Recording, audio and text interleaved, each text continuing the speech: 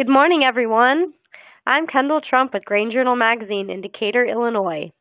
Welcome to Top Hazards in the Grain Industry, Serious Injury and Fatality Prevention. This is the first in a series of webinars to be presented by GEAPS and Grain Journal Magazine in 2020. Today's webinar is sponsored by M&M Specialty Services. M&M specializes in protecting your people and your products with the best in quality and affordability in personal protection products, grain protectants, fumigants, and services. They are based in Leavenworth, Kansas.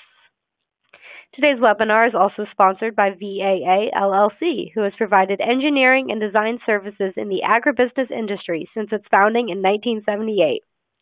Working with owners, equipment vendors, and design-build contractors, the firm specializes in bulk commodity handling facilities, including slipform design, material handling, transportation, and export.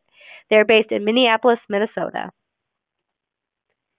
Our presenter today is Joe Mlynek. Joe is a graduate of Bowling Green State University with a degree in environmental policy and analysis. Joe began his safety career in 1996 and has since worked in industries including grain handling, milling, processing, manufacturing, insurance, construction, and maritime. In addition, Joe has over 15 years of experience in the grain industry. Joe holds certifications as a certified safety professional and an occupational health and safety technologist through the Bureau of Certified Safety Professionals. Joe is also a member of the GEAPS Seaway chapter and the National Grain and Feed Association. You can participate in today's Q&A session. Joe is also a content creation expert for Safety Made Simple, Inc., an online safety training provider. Safety Made Simple offers online safety training on a variety of subjects, including courses specific to the industry. You can submit questions today and participate in our Q&A session by typing your questions into the Ask a Question box at any time during our presentation. We will be addressing your question during the Q&A session following our presentation. As a note, today's webinar is being recorded and it will be posted to our website, grainnet.com, within 24 hours. All registrants will also receive an email containing a link to the recording the day following the presentation. We will now begin today's webinar. Ladies and gentlemen, here is Joe Mlynek. Good morning, Kendall. Thank you. And first off, I just wanted to thank GEAPS for providing me the opportunity to talk to each of you today. Kendall was just informing me that we had about 200 people register for today's webinar, which is just excellent. So I thank each of you for taking time out of your busy schedules to listen to a little bit about safety. And I know a lot of you don't have safety in your title, but that doesn't mean that you can't be a safety leader at your organization. This topic is one that I've never really presented in webinar form. I presented a topic at a GEAPS Seaway chapter conference last spring, and I was asked to give a talk on common hazards in the grain industry. And quite frankly, when I got to putting it together, I thought it was a little boring. So I decided to kind of change the presentation to reflect on, the top 5 things in the grain industry that could cause a serious injury or fatality. And I had a really good turnout for the session. We had probably 60 to 70% of the total conference attendees in the session. A lot of interaction, a lot of interest by people. So when GEAPS came to me and asked me if I'd like to do a webinar, I thought we could share some of that information, and I've added some as well. So my goal today is really to talk a little bit about serious injuries and fatalities, prevention in the grain industry, some of the activities that I think have that SIF potential. And I think as an attendee, maybe just judge whether you're heading in the right direction or you already have an adequate program. Or, as a presenter, my goal is always for somebody to take an idea or two maybe back to their facility or their company and try to implement it to improve things. So with that, we'll go ahead and get started today.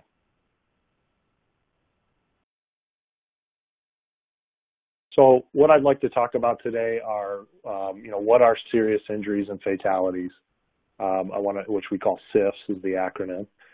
We'll talk a little bit about identification of SIFs. SIF potential in the grain industry. I have a list of 5 things that are of particular interest based on my experience. Your list may differ. And then we'll talk a little bit toward the end on addressing what we call SIF precursors. So really when we look at injuries, I think we can put them into 2 different distinct categories. We have what we call, a non-serious injury or serious injuries and fatalities, or SIFs. And serious injuries and fatalities are generally things that are life-threatening, life-altering, or cause permanent disability.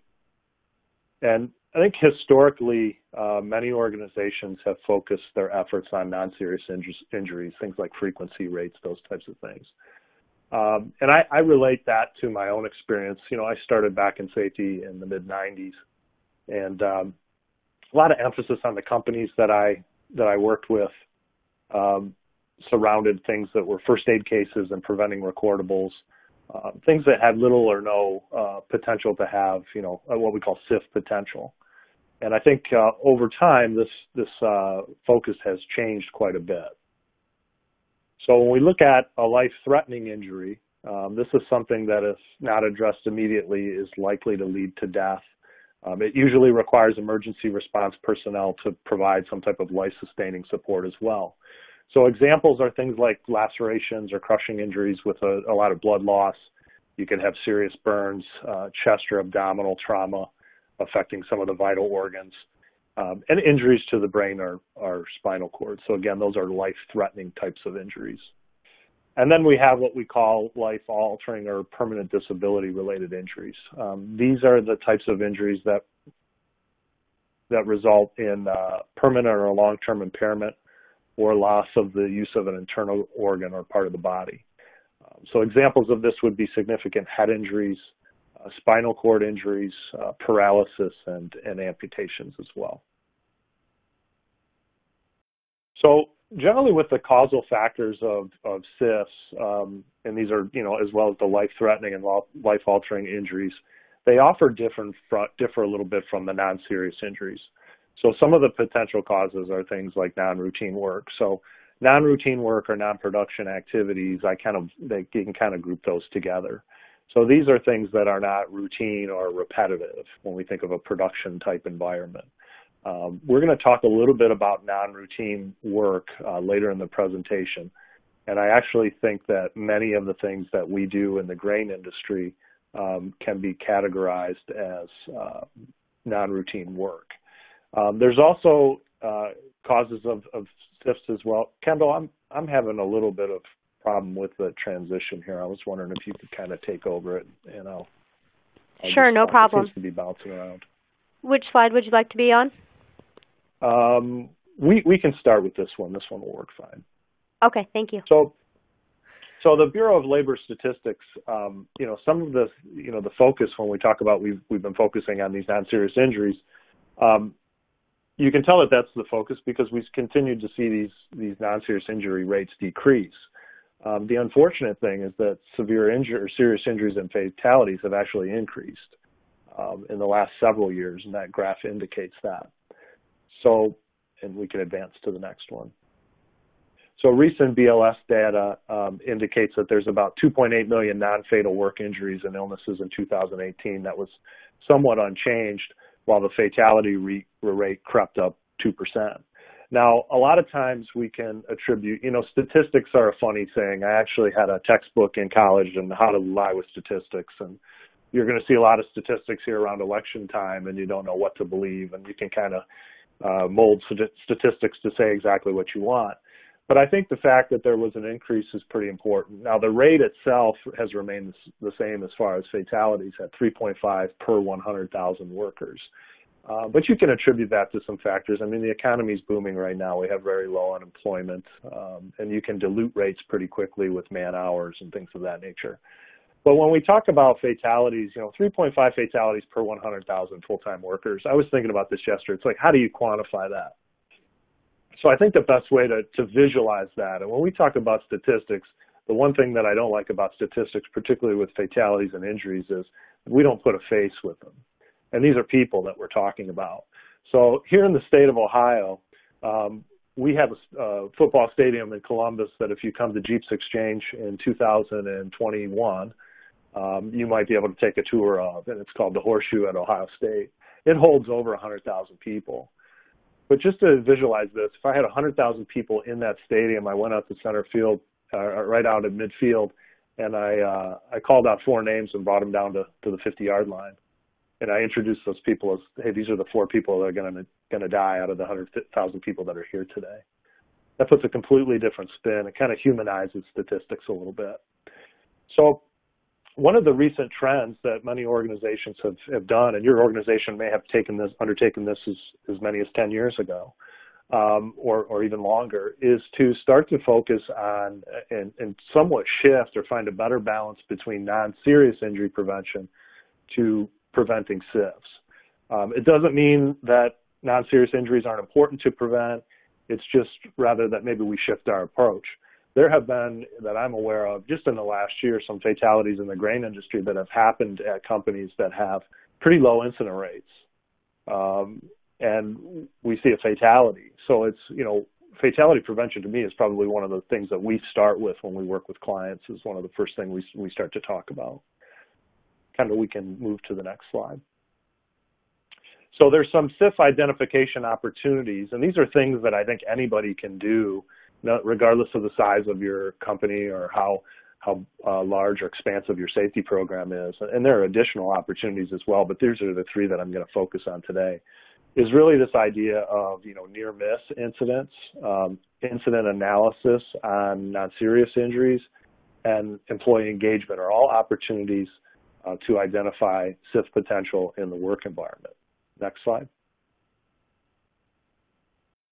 So near-miss reporting, and we've done a number of near-miss webinars with Grain Journal over the years, and I know that they're kept out in their archives on GrainNet if you want to learn more, but this is really just a great tool for uncovering exposure in the workplace. My background with this is when I worked in corporate safety, we put a program like this into place, and I know that company's still using it. They've probably identified tens of thousands of exposure incidents in the last 10 years that are things that they could identify exposure, drive it from the workplace, identify SIF potential, those types of things. So the data derived from near-miss reporting is analyzed, and you can really identify those incidents with SIF potential. But the incident analysis piece is really critical, because when we look at non-serious injuries and even near misses just at the surface level, we don't always realize the SIF potential. So I threw an example in here. So we got an employee working in a truck receiving area. They cross between 2 trucks that are in line. They're approximately 5 feet apart. And, that's reported as a near miss. And that's something, we shouldn't do that. Somebody could get injured. But when you think about that, that's an example of a near miss with SIF potential. If I have the truck in the front back up, or the one in the back pull forward, we can easily severely injure somebody, seriously injure somebody, or even kill them. So near misses are very important. Next slide. So incident analysis as well, it's really important to have an incident analysis process to get past the surface level analysis that's often performed on non-serious injuries and even these near misses. One thing that struck me in prepping for the webinar today, Decker Insight, they have a lot of data out there, a lot of studies that they do. And in one particular study, it showed the percentage of non-serious injuries that have potential for SIF exposure range from 10 to 36%.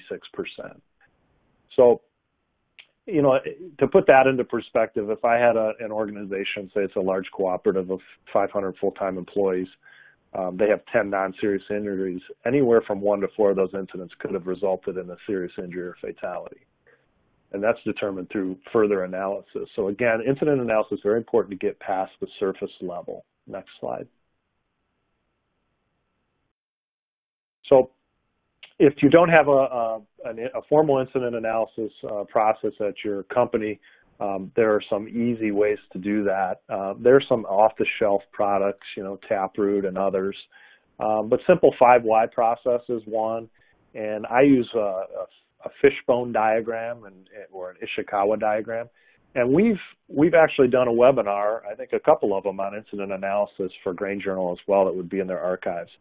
I think 5Y is okay for non-serious without SIF-related potential. The thing about 5Y analysis is you can somewhat steer that sometimes the way that you want to take it, and sometimes that's toward, that the employee did something wrong, that kind of thing. I learned of the fishbone or Ishikawa diagram just learning about continuous improvement. I started my career in safety for the first 3 years in the automotive industry, and they used this fishbone diagram for quality concerns that when they came off a production line. And I kind of looked at it and said, well, we could use this for safety. And the thing that I liked about it is it actually looks at 6 different potential causal factor groups. They call them the 6 M's sometimes. So you look at machines, methods, materials, Mother Nature, the weather, man, which would be the employee, those types of things. And it really forces us or leads us down 6 different paths to identify causal factors and then in turn identify the actual root cause. So incident analysis is a very important part of identifying SIF potential. Next slide. So, in lieu of that, or in the absence of, if you're an organization that says, hey, we really don't have a formal incident analysis process, is there some other way that we could identify SIF potential out in our facilities? And I'll tell you, this actually is my favorite way of doing it because I think it's just, you can really extract some great information from your employees. And, back I mentioned earlier, I worked for a large agribusiness company, and we had a fatality in 2005. And afterward, we brought Behavioral Science Technologies, which was purchased by DECRA. And they were kind of front and foremost with behavioral-based safety. And this is one of the roads they took us down immediately after we had this fatality. They noticed we had pretty good incident rates, but, we had a fatality, and we wanted to prevent that in the future and make sure that didn't happen. So employee engagement this one is really simple. Anybody can do this. We challenge a lot of our clients to do this. And that's just to form small focus groups at your facility or at your company.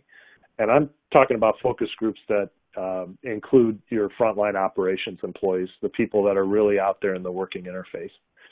And just sitting down and saying, listen, guys, I want to come up with a list of 5 to 10 things at the facility, hazards or activities that you perform that could seriously injure or even kill someone. And I think if you've never performed this, you'll be surprised what comes up, because as auditors, a lot of times we don't spend a lot of time observing people work. And people might say that, I have to get out on top of that tank and I have to access this, or when we move rail cars, I'm concerned about this. And you can extract that information, and it's very valuable. Next slide. So very easy, to compile a list of 5 to 10 activities, rate each activity based on their exposure. We have a couple different kind of rating tools we use.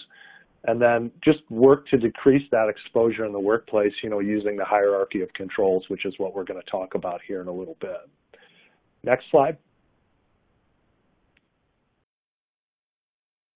So I wanted to talk a little bit about SIF potential in the grain industry. This is my list. It could completely be different from your list. This is just based on my experience, but I've identified 5 things in the workplace in the grain handling industry that are concerns of mine, especially when we do audits and work with companies. I think some of them will probably be on your list, and some of them may not. You may substitute some as well. So again, I would encourage you to go through that exercise of identifying these at your location. So the first is safe entry into grain storage structures. We're going to talk about that. Combustible dust explosions, falls to a different level, moving vehicles, and then dangerous equipment. Next slide. So when we look at, grain engulfment, and from a prevention standpoint, and I wrote an article in the fourth quarter of 2019. I think it might have came out in September or October. And I took the idea of the hierarchy of controls and put it into grain engulfment prevention. And whenever we see these hierarchies, and we're going to see a few of them today, I love to talk about these. If you've been on a webinar before, I'll drill this one into everybody's head by the end of the day. But, we start at the top, and those are the most effective strategies, and the bottom is the least. So every step down is a lesser effective strategy for preventing something. So when we look at grain engulfment prevention, there is a direct correlation between the quality of the grain and then having to enter grain storage structures. And a lot of times that's the antecedent or the thing that kicks the dominoes into motion. And I'm not a grain quality expert, but I know enough after analyzing a lot of the data out there that grain quality has a direct correlation to engulfment fatalities in our industry. And I think until we really get a good grasp of that and start to look at that in all aspects as the cause and shift our focus, we're going to continue to see the incidents that we see. The next thing down would be, engineering controls. And a lot of our engineering controls would deal with the grain quality piece. So the next effective way to prevent it is to have these engineering controls in place. So by engineering controls, we're talking about, aeration fans, temperature monitoring, things of that nature, larger gates so we can move larger amounts of grain so things don't hang up, that kind of stuff. So again, I'm not grain quality expert, but these are all things as we go through the process. We start at grain quality and then the engineering controls that most of them will actually correlate to that. The third would be the administrative controls. I think everybody has these, right? These are your procedures, your permits, and that kind of thing. And then the least effective would be, the personal protective equipment. So I'm not arguing with the fact that there are ways. It's very difficult to restrain somebody so that they're not pulled into the flow of grain and they're not engulfed more than waist deep and these things that the grain handling standard tell us. But those types of things are very difficult. The other piece, is rescue. And I'm not arguing against rescue, but rescue is not a prevention strategy. It's very important to have rescue capability, but it's not a prevention strategy. So I wanted to touch on this hierarchy today, and I think as an industry, we really need to get a hold of this grain quality piece. And I've talked with several experts in this area, and they're in agreement with that. Next slide. I want to talk a little bit too about the idea of zero entry mentality. So in a true zero entry mentality and I'm talking about entry into grain storage structures, we wouldn't enter them at all. So in my travels and talking to people, you see people that say, yeah, we have a zero entry mentality, yet I'm still seeing all of these permits that require entry into these spaces for various reasons. And a zero entry mentality, if we're going to make that claim, we need to stay true to it. So one company I worked with, I appreciated their approach. They said, we have a zero entry mentality. And what that means to us is we have a zero entry mentality where the potential for engulfment exists. When there are engulfment hazards, we do not enter.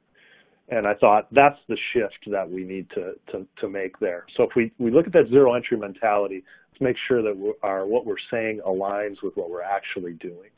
And again, it's exhausting all options to eliminate the need to enter, regardless of cost if you're going to go down that road. So I had a great conversation with a manager down in Texas recently that he worked for one of the top 3 grain companies in the country, and he was explaining to me, he was working for a smaller company now, all of the efforts that they were taking to try to eliminate the need for people to go into grain bins, period. And I just was so impressed by that approach. I think that's ultimately where we need to get to. Next slide. Want to talk about permits as well. So, there's a requirement for permits. There's an exception out there in the grain handling standard that I wouldn't recommend that anybody use. I think a permit is a very important piece of the entry procedure. And the word permit, to me and what we teach people is this comes from the word permission. I have to do certain tasks and identify certain things before I get permission to go into a space. It's like when I was a kid, I had to clean my room before I could get permission to go out and play. So what I would encourage folks to do is to evaluate their permits. And I've seen some very good permits over the years. And one in particular that I saw a couple of years ago when I was working with a company was really a question-based approach. And it focused on hazard analysis. So it was really asking questions to make sure that people were looking at certain things within that space and outside of that space to identify hazards. And that question-based approach, it's a little bit longer of a permit, but it's very interactive, and I really like the approach that they took there. There's also, I would consider it a layered approval process for permits. So, when I started in safety, you went and got a permit from your manager. The manager was trained on confined space entry. The employees were trained. You filled out the permit, and then the manager would actually approve the permit. And this has to be a very active process. And the first time I was really involved with the layered approval process was probably about 5 years ago. A manager, a VP of Ops had come from a larger company into a company I was doing some consulting for, and he wanted to go to this layered approach. And I was a little, I was a little unsure about it at first, because I just wanted to make sure that, if we added another layer on this, whoever was involved in that approval process was engaged in the process and knew enough about, bin entry and those types of things. So we actually did that. So you had to get a approval at your facility from the manager there, and then they had a list of other managers that you could contact as well. But one of the things that we did was we trained each one of those managers to ask, somewhere between 3 and 5 questions when somebody called to get approval. So they were just asking a few questions, doing a little bit of analysis just to get really comfortable. So it's kind of like a second set of eyes. And it put a little bit, another step, and it took a little bit more time. But in time, we found that on several incidents, in several different areas where people were going into spaces, that person that was the approver, that second approver, actually identified something that was of concern. So it taught me very quickly that there is some value in these layered approval processes, and many companies have these. And if you don't, it might be something that you want to consider. Now, the flip side of that is I was at a company this summer. I was actually doing some consulting for a small company that was working at a grain facility. And the grain facilities we were all talking, and the grain employees were telling me, yeah, we have this new approval process, and we can't really do anything until we get approval from the corporate office. And I said, well, who approves it from the corporate office? And they said, so-and-so. And I said, well, what is his job? They said, well, he's in sales, he's in merchandising. And I said, has he ever been down here? And they said, no. Has he ever, been in a grain bin, or does he know a lot about entry and the hazards? And they go, we really don't know. And I said, well, when you call him, what does he say? And he just gives us approval. Does he ask any questions? No. And that's not the right approach. So it has to be an approach. I think there's a little training involved, some questions, that kind of thing. Next slide. Want to talk too about lockout tag, and I'm going to share a couple experiences as we go through this as well. So we all know that in grain bin entry, we have to make sure that any mechanical, hydraulic, and pneumatic equipment which presents a danger to the employee inside of the space is locked and tagged out. And at first glance, it's really easy to say, well, this must be the stuff inside of the space, like a sweep auger. And we've got these 10 sweep auger safety principles. And you have to be aware of, what state you're in, because there are states like Iowa and Minnesota that don't accept these, that kind of thing. But really, it's, we really need to look at this idea that it's anything not necessarily inside the space, but also outside that could cause a danger. So that would be anything that would, fill a space while somebody's in it, or possibly reclaim the material as well. Next slide. So I had a very interesting experience over the summer. I started working for a company, and we found an employee inside of a grain bin. He was using a vac to vac out some grain, and we couldn't really find the attendant. So I asked the employee inside the grain bin to come out, and when I asked him, did you lock anything out? And he wasn't even really familiar with lockout tagout at all, which was a concern. So when we went up on the bin deck, we noticed that the drags there had not been locked out. And I brought this up to, a couple of the people that were walking with me that day during the audit. And we said, this is a hazard. This needs to be locked out. And they said, well, if a little bit of grain comes down, it'll kind of sprinkle on top of him and he'll just exit the space. And I think, exiting a grain bin sometimes is easier said than done, depending on the shape, configuration, what you got to climb over. Lighting, all those types of things. So I said, well, let's just walk through this. And we stood there and actually went through this calculation. We had a 15,000 bushel per hour drag feeding the storage structure. That equals about 250 bushels per minute, which is about 4 bushels per second. We just threw in 56 test weight corn. We came up with 224 pounds of corn cascading onto the worker below. falling from a distance of 80 feet. It's like a refrigerator, as one of the employees said, falling on somebody. So this idea of lockout tagout, I think when we train, examples like this are really important to use. Next slide. I also want to touch today on the angle of repose. In my opinion, with the companies that I've worked for, this is a concept that is not well understood by many frontline employees, and I think it needs to be. It's the steepest angle at which an object can rest on an inclined plane without sliding down. So it's the angle that you could stack something without it starting to be unstable.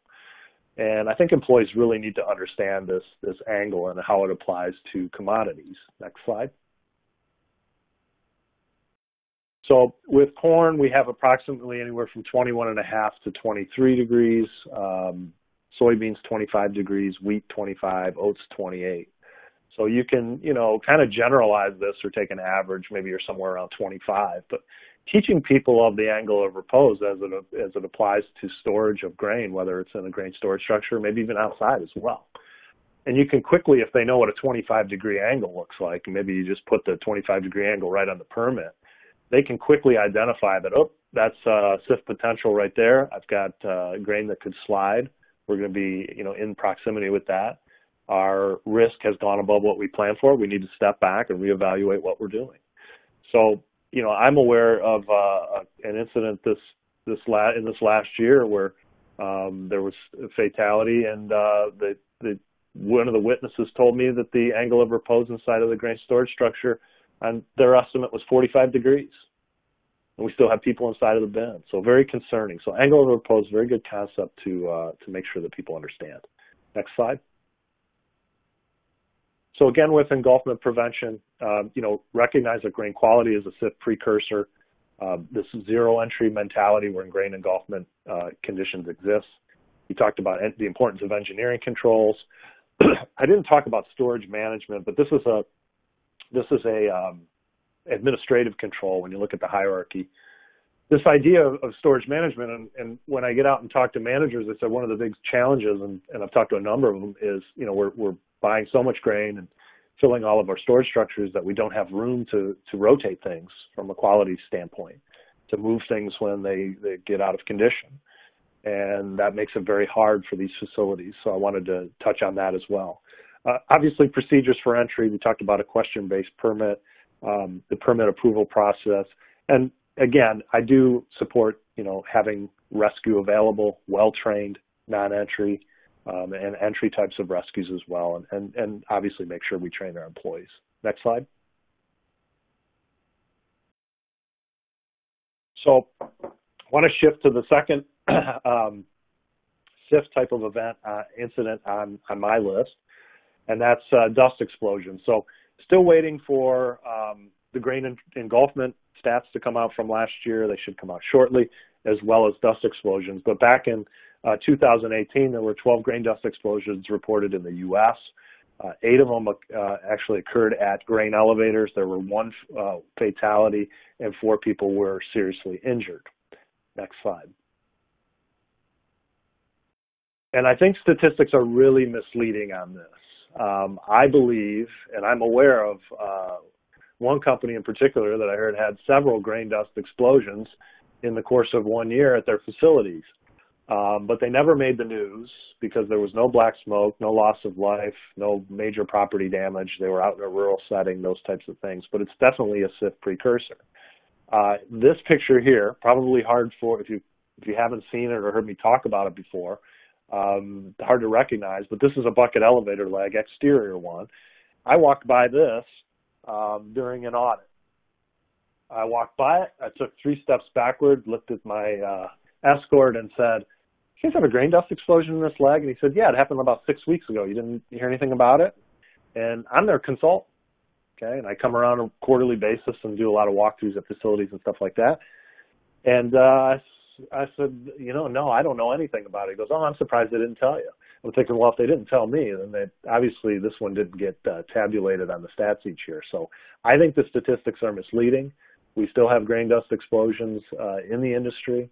I think it's a major, the SIF potential there is huge, and it's something that we can't take our eye off the ball on this one. Next slide. So when we look at dust explosion prevention, the two things, we can really control at our facilities is the combustible dust and the ignition source. Dispersion is going to happen inside of grain storage handling equipment.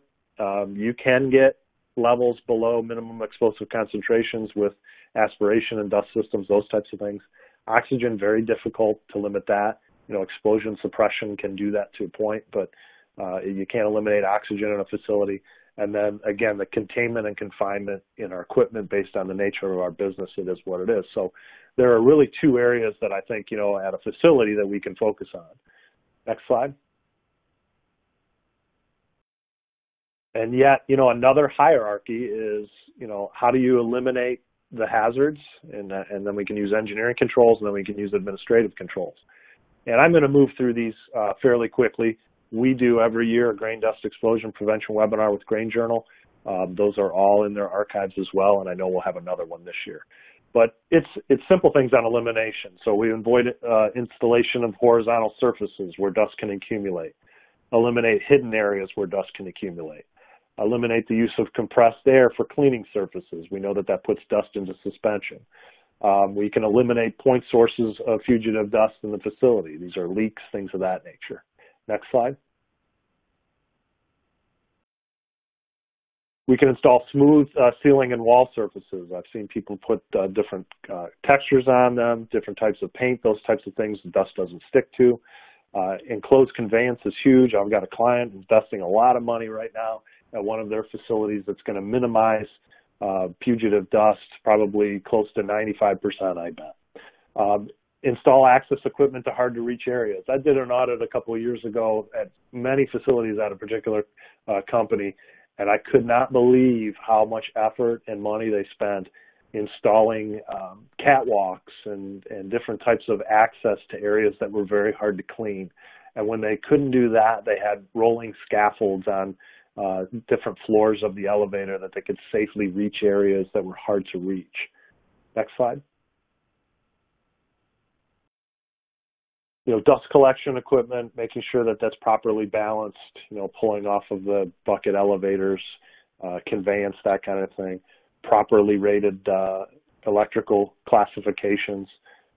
This is something I see out in rural America sometimes. I think we call the local electrician, and I'm not sure that they understand the codes when it comes to combustible dust, and you find a lot of questionable installations out there.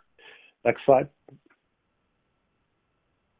Hazard monitoring equipment. I spent, last week I spent several days, we exhibited at the Ag Safety Directors Leadership Conference in Council Bluffs, and there are 15, 20 vendors there, and I got some time to talk to one of the HAZMOT companies, and just the level of technology that they're getting to now is pretty amazing. I think he was telling me that they read the sensor things like 8 times per minute or something, or 8 times per second. And we were talking about the testing of the systems, but motion detection, bearing temperature, belt alignment, these are just great investments. I call it cheap insurance out there. I think they're great systems to have. They need to be properly maintained and tested. There's a lot of nice testing equipment out there where you can test this stuff. And, talking to the manufacturers, they're saying, and the reps, at least once a year, I would recommend 2, but making sure things are working as well. Suppression systems work, oil addition systems as well, or more engineering controls. Next slide. Pressurizing areas to reduce fugitive dust, preventing tramp metal from entering the product stream. The grading at the truck dump is very limited in that approach.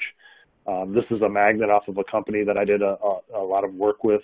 I kind of mentioned them earlier with their investment to make sure that people could access hard to clean areas, but they were installing a lot of magnets on receiving legs and stuff like that. These are all just great engineering controls out there.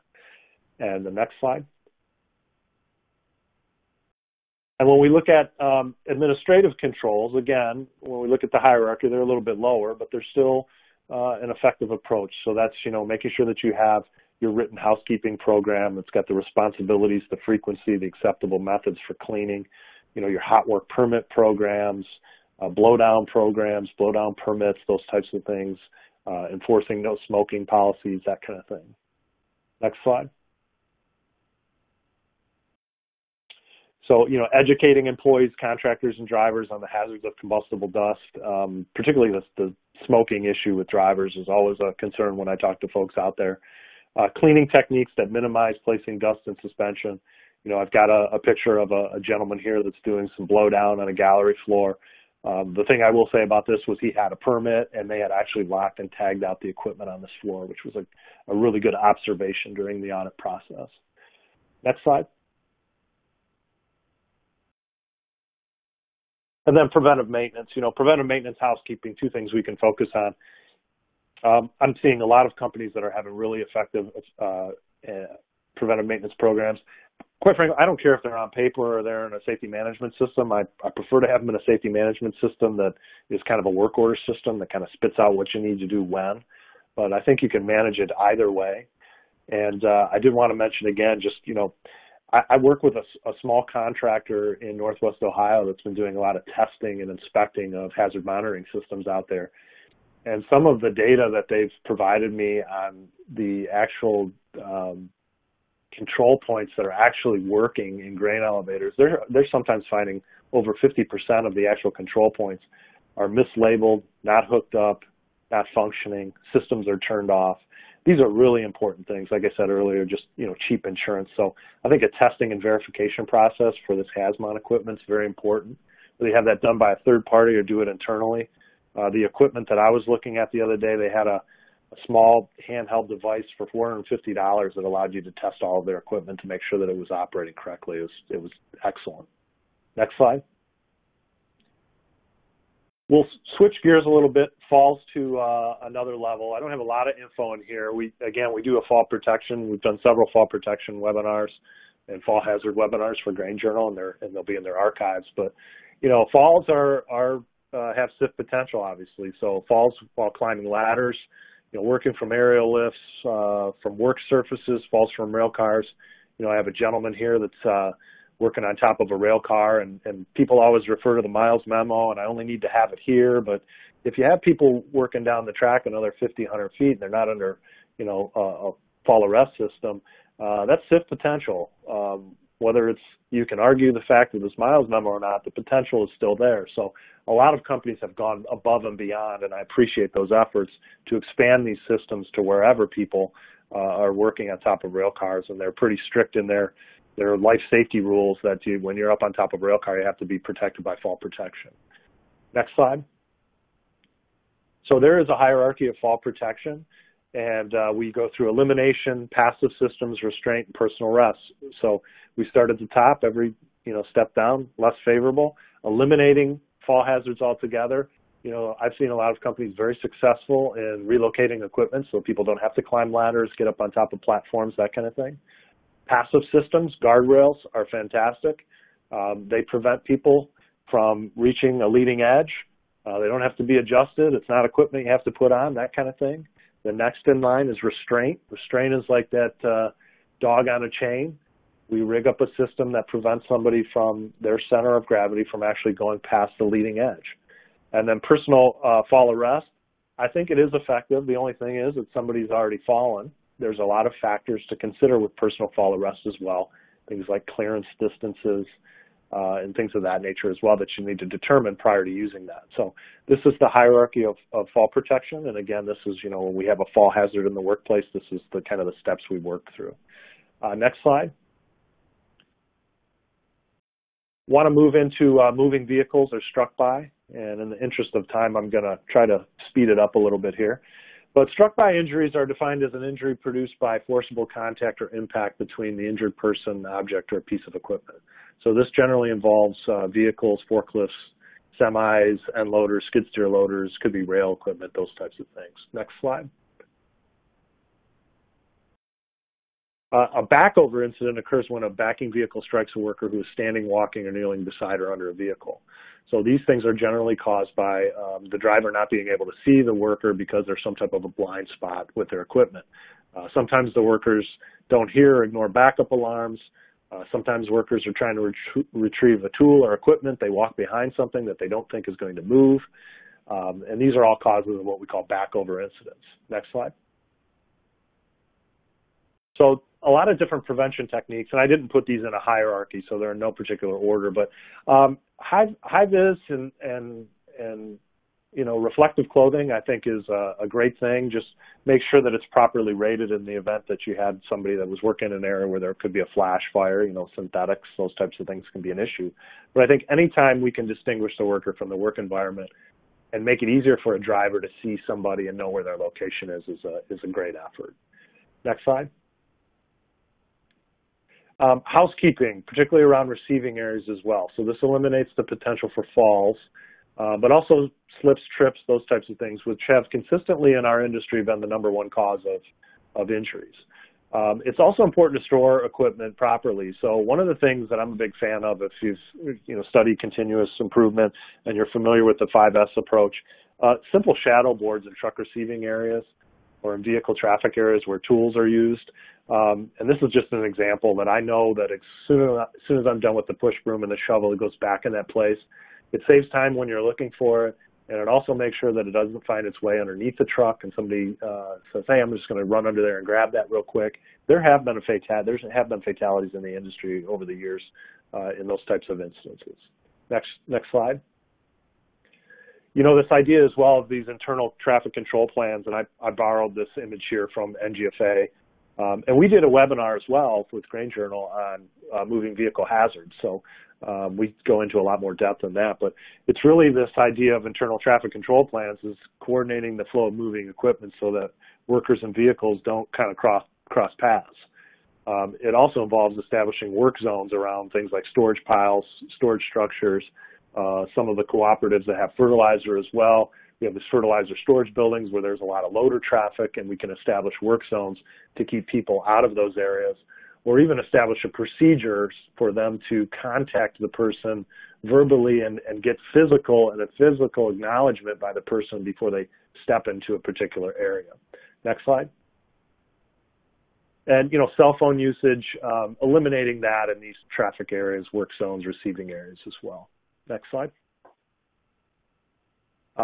Other things, using a spotter if we have vehicles that are backing up, equipping vehicles if they don't, a lot of them come standard now with backup cameras, backup warning devices, those types of things, making sure those are operational. Again, defining work zones, and then requiring that communication between workers when entering work zones, between the actual worker and the driver. So you can say they don't enter at all, or if you do allow them to enter, they have to go through a process. So the process is I contact that operator on a radio, and then I get a physical confirmation. He gives me a wave or something of that nature to say, yeah, he understands I'm in the work zone, and he's going to stop and put his brake on and wait till I leave the work zone till he starts back up. Next slide. I did want to point out as well, training employees on blind spots is really eye-opening. NIOSH did a blind spot study many years ago, and I'm not sure if they've updated it lately or not, but if you go to Google or your search engine and pop in blind spot study, you'll find a lot of information out there on different types of vehicles, and they give you these images like you see here, this picture. So anything in gray on this particular loader here would indicate that those are blind spots. Anything in yellow has limited visibility. It's one thing to show these to people. It's another thing to put an employee inside of a cab and then have people walk around and see if they can actually see where they're at. They get a true really, I think, appreciation of the blind spots. I think a lot of people that don't operate equipment like that, I used to drive a forklift when I was younger. I appreciate the blind spots on what I can see and what I can't. But I think, putting people on the seat and having them experience that, whether they operate the equipment or not, is pretty eye-opening. Next slide. And then I have one here as well, establishing the red zone, particularly in receiving areas. So we worked with a client many years ago, and actually one of our online training programs, all their employees were taking, and we have a program on truck dumps. And what we did was we took the idea of the red zone, which is a common safety measure that's in the rail industry. And it's basically anything within arm's length of a rail car. We took that same type of procedure and put that in truck receiving areas. So anytime somebody's within arm's length of the actual vehicle or the trailer, they're in the red zone, and that would require communication with the driver, and that the driver has the vehicle in neutral and they set the parking brake. This company here actually painted red zones in their truck receiving areas, which is something unique that I've never seen anywhere else. Next slide. And I want to talk briefly about just dangerous equipment as well. So lockout tagout we touched on earlier. Lockout tagout also, you know, we remove guards, and there's 3 specific criteria that require lockout tagout. Very important. We've done several webinars again on lockout tagout. I actually did a lockout tagout presentation at Exchange last year as well. And then I want to talk a little bit about, just touch on machine guarding really quickly here. So next slide. So we have a lot of equipment in our industry that have what we call inward running nip points. So these are things like V-belts, and then you have rotating shafts, things of that nature. So guarding, in my estimation, depends on, you know, the company I go to and how robust their safety program is. I've seen companies that have done guarding assessments and just done a fantastic job at guarding, and then I've seen companies like the picture on the left here that are still operating as if it were, you know, the 1950s, where we have, you know, open belts and rotating shafts. So those types of things, guarding, very important. Next slide. You know, inward running nip points on tail pulleys and head pulleys, things of that nature. So making sure, you know, they're, depending on which way the belt's traveling, I have a point there that could pull somebody into a piece of equipment. And what I think about a lot of times, and I couple this with lockout tagout, is, you know, somebody's up there cleaning, they want to clean some of the grain off the belt there, they get in kind of a precarious position, they get pulled into the tail pulley. Serious injury potential, right? So we can guard those things with, you know, fixed guards that need to be removed, and then we know that whenever we remove a guard, or we have to disassemble it or take the cover off like that, then we have to take some bolts out or whatever it might be, that I require lockout tagout. Next slide. Picture of a rotating shaft.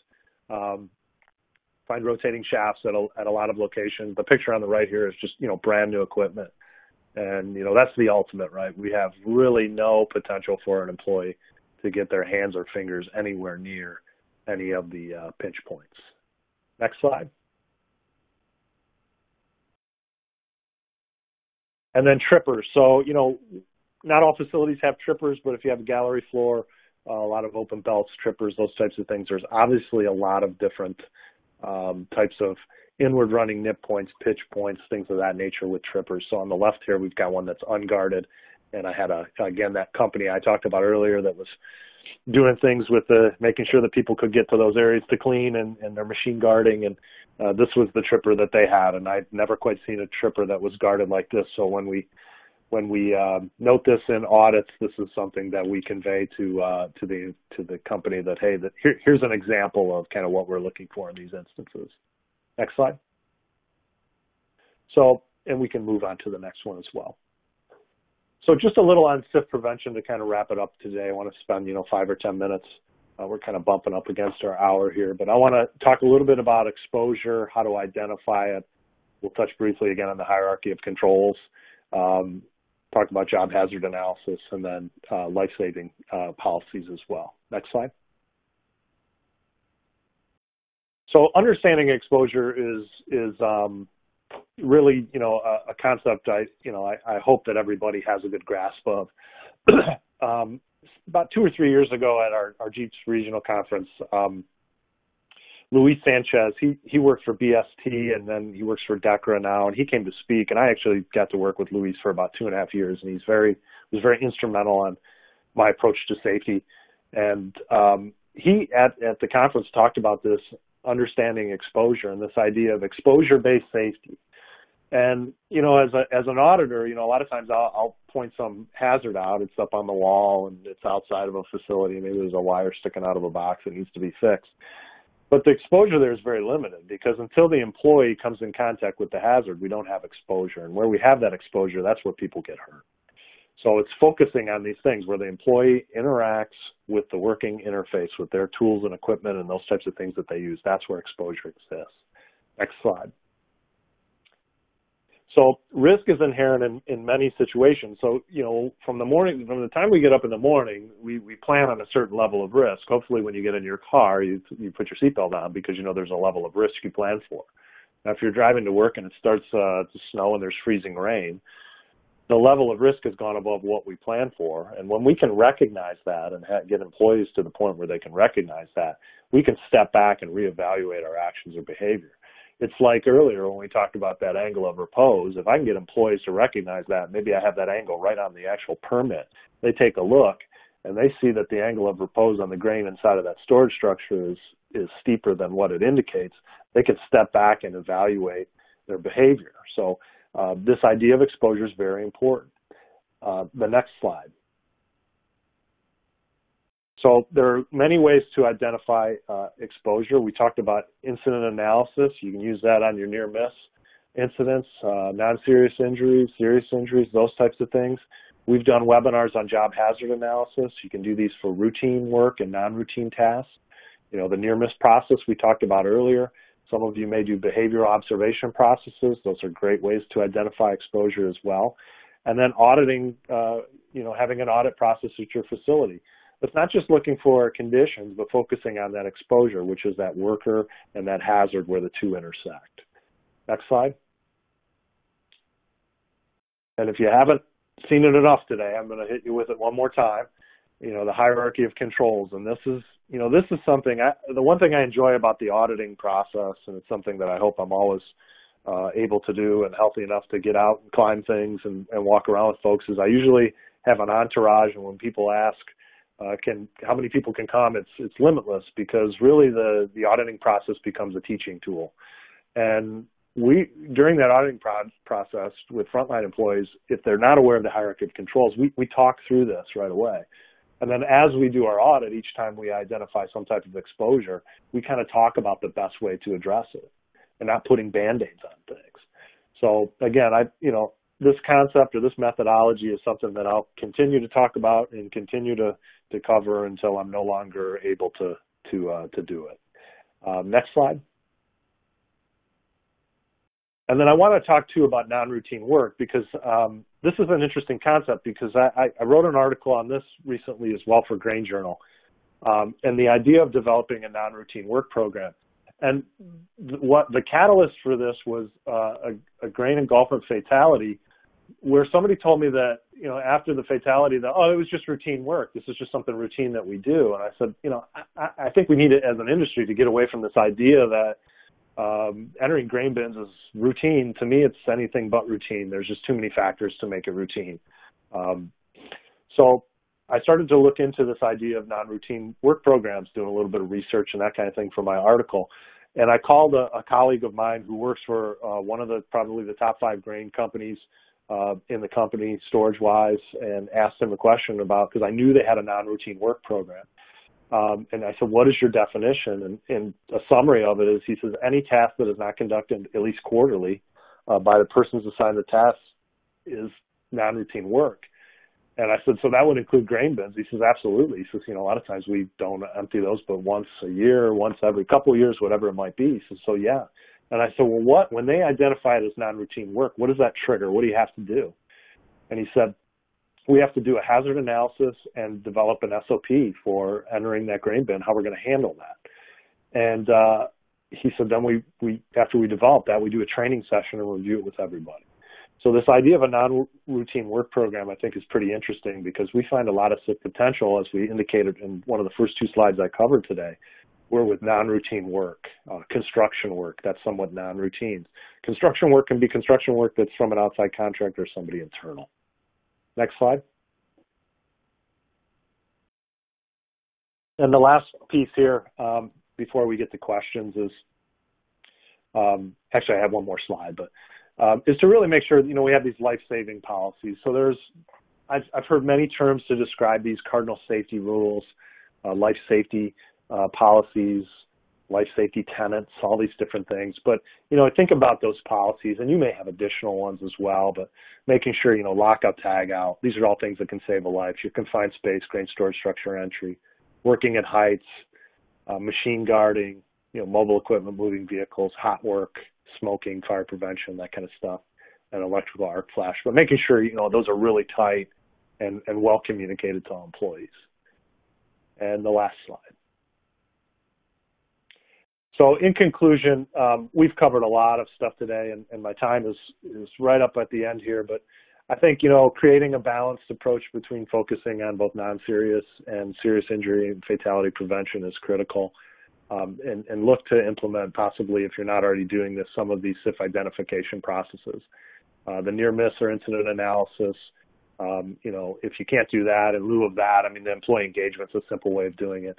Hazard analysis, things like JHA and exposure observations as well are all great tools.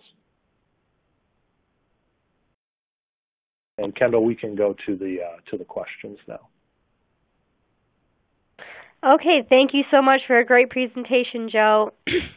This does conclude the presentation portion of our event today. We will now begin our Q&A session. If you have not yet submitted your questions, please do so at this time. Okay, Joe, our first question today. Can you let us know who are dust explosions reported to? Usually, well, I don't know who they're reported to. I know that Purdue does a tremendous amount of work to gather the data, and I can only make an assumption that they get most of their data from news outlets, similar to those that are used when you get your safety blasts and things of that nature. But as I said earlier, I think the statistics are somewhat misleading. I think that grain dust explosions, I'm aware of one that just happened here recently. I was aware of it pretty much the same day, but it never really hit the news until 2 weeks later.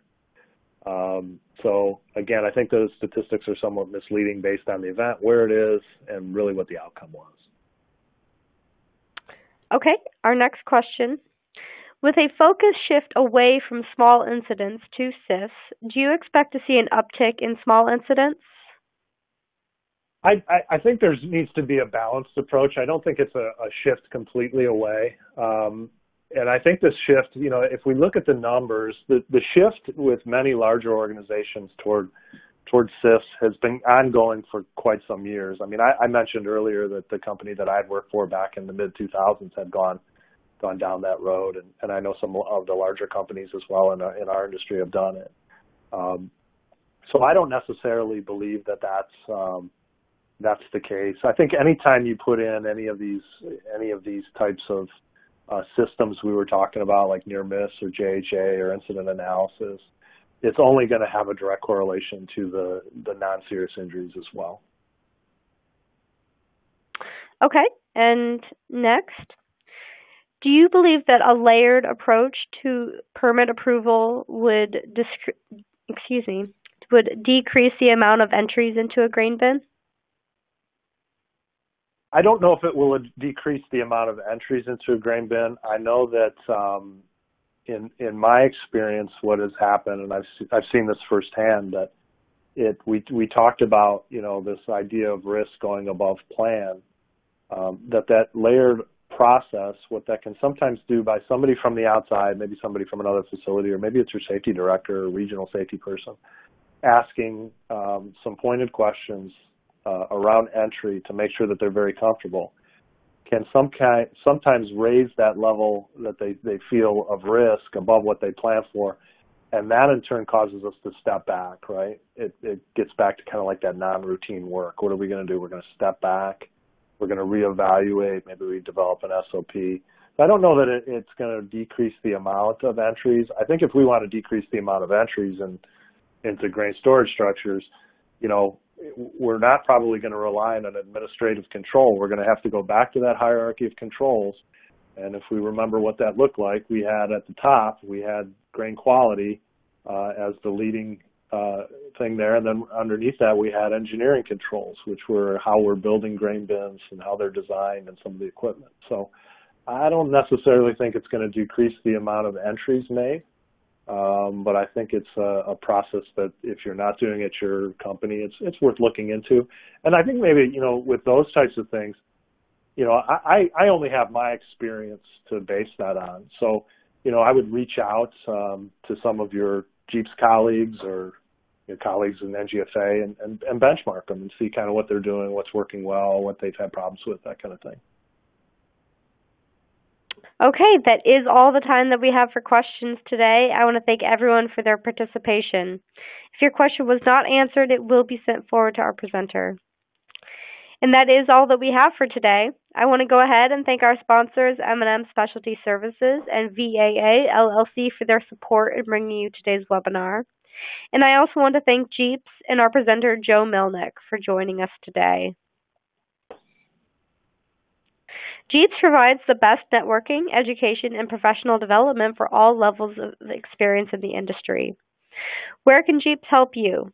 To start, they can enhance your education through online training, local meetings and events, expand your network of colleagues, industry leaders, and create new friendships, and help you meet people that can help you.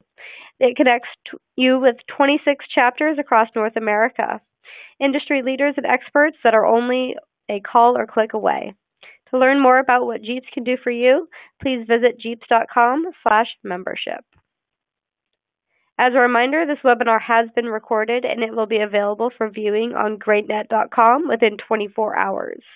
All registrants will also receive an email containing a link to the recording and the presentation slides. The next webinar in the GEAPS Grain Journal Educational Webinar Series will be held on Thursday, February 20th at 10 a.m. Central Time.